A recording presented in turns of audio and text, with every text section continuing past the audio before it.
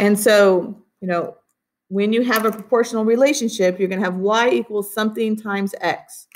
Well, that something is going to be your k, right? So this is the constant, right, of proportionality.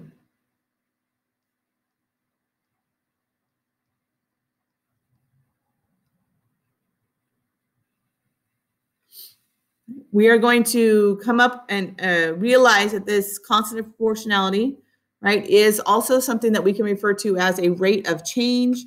It is the slope of the line. We're going to interchange some of these words, but rate of change and slope are words that are used for both proportional and non-proportional relationships.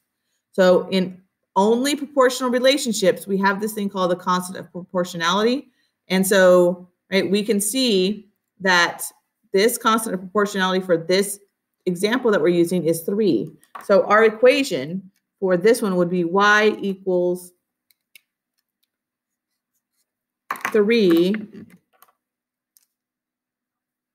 times x. Okay, so whatever this ratio is, we can put it into an equation that looks like this, right? But we also might be able to show it in words, right? So, right, we could say something like there are 3 feet in every yard, right? So measurement, 3 feet in every yard.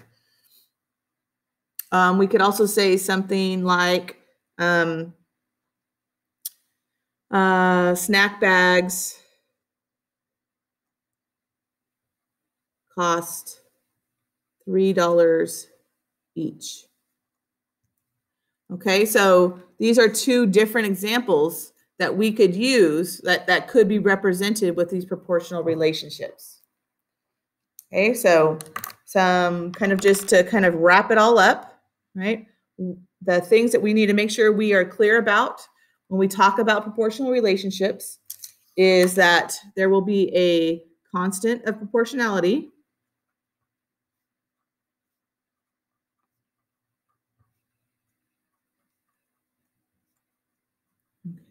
And as we get a little bit further into this chapter, right, that this is what we also call the rate of change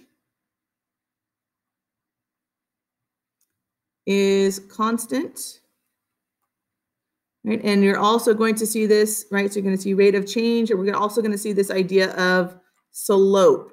So if you don't know what those are right now, that's okay. They're 8th grade ideas, but, right, I'm just getting you started right now that these are some things we want to think about.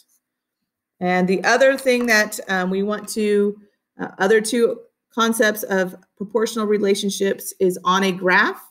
The graph is a straight line. It can be diagonal, but it is a straight line. And it passes through the origin, which is 0, 0 on a graph. Okay, so these are some of those kind of basic concepts, and we're